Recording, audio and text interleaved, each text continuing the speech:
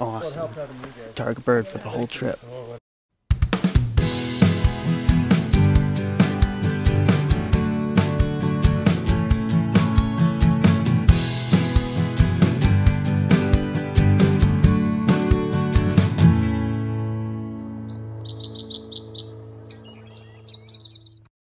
Today, I'm in southeastern Arizona with my friend Nathaniel, and this morning, we're looking for a bird that's our top target to see for our entire time in Arizona. We are up bright and early to look for a signature species of southeast Arizona, and one that me and Nathaniel both would really love to get, which is the Elegant Trogon. So we're picking up our friend Chris, and then we're going to go to some of the areas where the habitat is really great for these birds. So hopefully we're able to find a couple doing their thing. The first time I saw different types of Trogons in Costa Rica, they were a lot smaller than I thought. So even though they have those bright colors like those reds and greens, they can still be pretty difficult to find.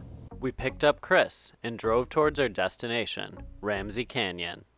Ramsey Canyon features a spring-fed stream and a cool environment in the Huachuca Mountains, perfect for sycamore trees and the birds that live in them. It is part of the Sky Islands, which are high elevation areas that pop up among the dry grasslands, providing unique and crucial habitat for tropical bird species. The canyon is protected by the Nature Conservancy, and it's worth noting that as of now, the preserve is only open at certain times, including being closed on Tuesday and Wednesday.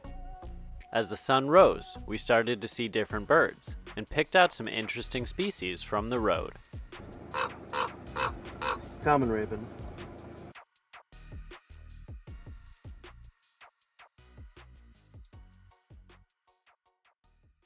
So we are driving down to Ramsey Canyon, and we are cruising the road. It was tough because we saw a lot of stuff, but we couldn't really stop. So now we're in a place where we can actually make some stops. So excited to get some good birds. Nathaniel got his lifer white-winged dove, so that's awesome, and we'll see what else we can get.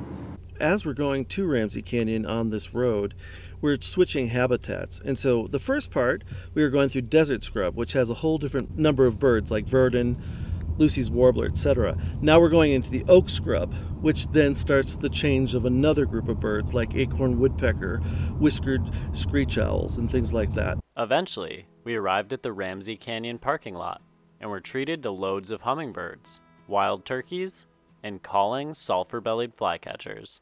This place has been incredible so far. We just got in, there's hummingbirds all over, sulphur-bellied flycatchers calling, but we haven't been able to see them yet. Like, we see birds flying, but we haven't gotten a good view, and that's one I'd be really excited to see. But beautiful hummingbirds chasing each other, different species, turkeys, deer. This place is awesome.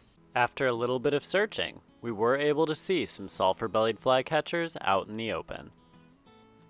The sulphur-bellied flycatcher is known for its bright coloration and distinctive call, which sounds similar to a squeaky toy.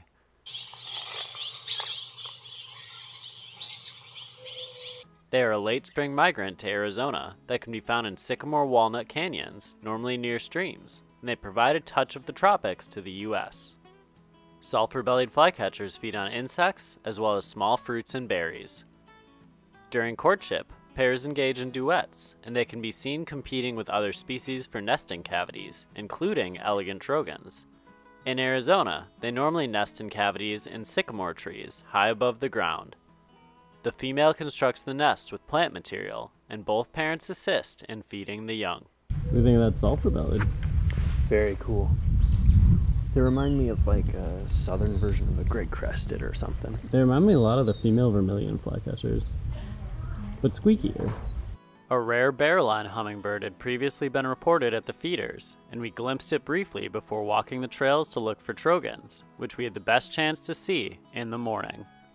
On the way, Chris told us more about the habitat requirements for these birds, and what vocalizations we should be listening for. So, Chris, what are the big things we're looking and listening for? A dog bark like a whoa, whoa, whoa, whoa. And that's the male setting the territory, just again reminding other trogons that this is his area. Chris also mentioned how important the sycamore trees are in this environment. The white trees are the sycamores, and they're a very important tree in the canyons here because sulphur-bellied flycatchers and elegant trogons nest in the sycamore tree. We walked down further and spotted a preening violet-crowned hummingbird and an extremely tame painted redstart before noticing a group of people intently staring into the trees. They had found some Trogons.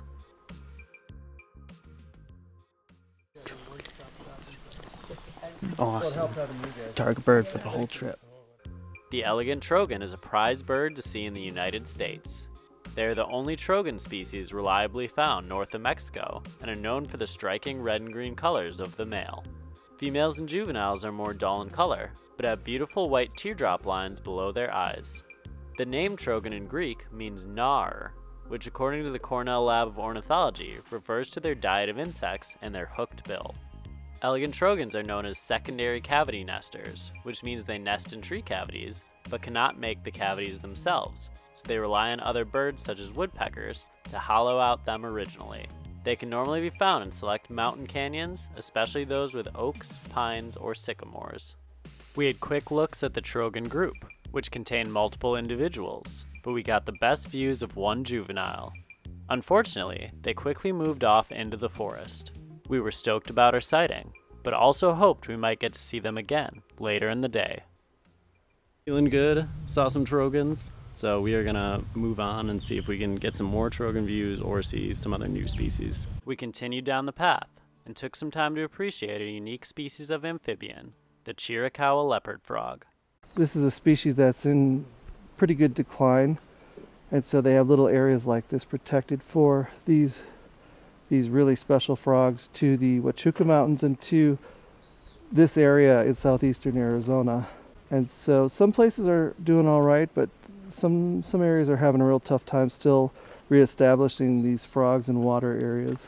In addition to the frogs, we spotted a brown creeper, a group of bridled titmice, and another one of our target species for the trip, the Arizona woodpecker. The Arizona woodpecker is a chocolate-backed bird with a brown and white barred stomach. Males also have a red patch on their head. The range of this species is limited to select areas of Mexico and barely reaches into Arizona and New Mexico. Arizona woodpeckers are normally found in pine oak and sycamore walnut forests at moderate elevations and are known to land on the base of a tree and move around it to look for food. Their diet consists mostly of beetle larvae, other insects, fruits, and nuts, and they can often be observed prying bark off of trees or hammering into them to look for food. Nests are made in tree cavities, and they normally have 2 to 4 eggs per clutch. Arizona woodpecker. Arizona woodpecker. Had bridal titmice views. I really love those guys. They have the cool facial pattern with the white. Would definitely love to see more, but we had a great experience with an Arizona woodpecker hanging out in the tree right above us, just kind of picking at the bark. So that chocolatey back. Nathaniel said it's kind of like a hairy woodpecker of Arizona, which it's very similar to that. So some great finds, and keep trekking, hoping to find a Trogon again.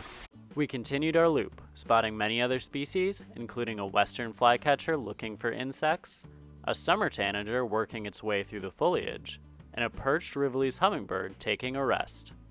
We didn't see or hear any other Trogons, so we stopped back at the hummingbird feeders to get better looks at the barrel-line hummingbird, which ended up coming right up to the pine tree overhead. There it is. That's it right there. That's it.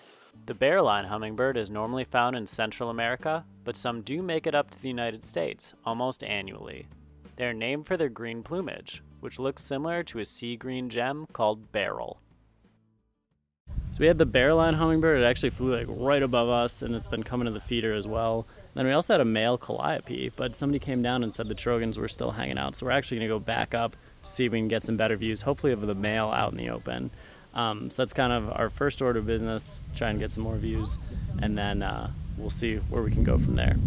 Are we going to get better Trogon views? I don't know. I don't have much hope, honestly.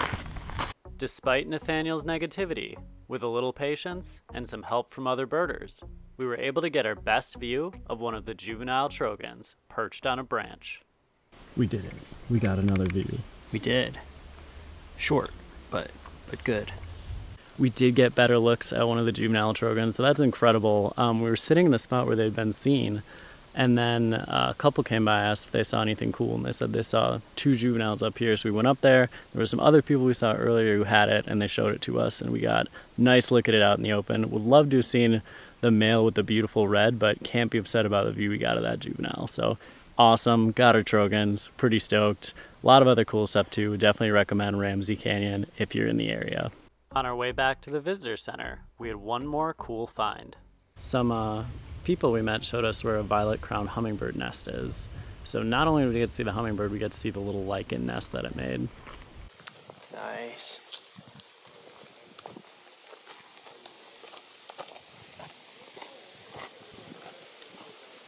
All in all, we had an incredible time birding Ramsey Canyon and saw 10 different species of hummingbirds in addition to our main target, the Elegant Trogon. The unique habitat coupled with the high diversity of interesting birds made it an awesome stop, and I would highly recommend a visit if you're in town. Which bird was your favorite? Let us know in the comments below, and thanks for watching.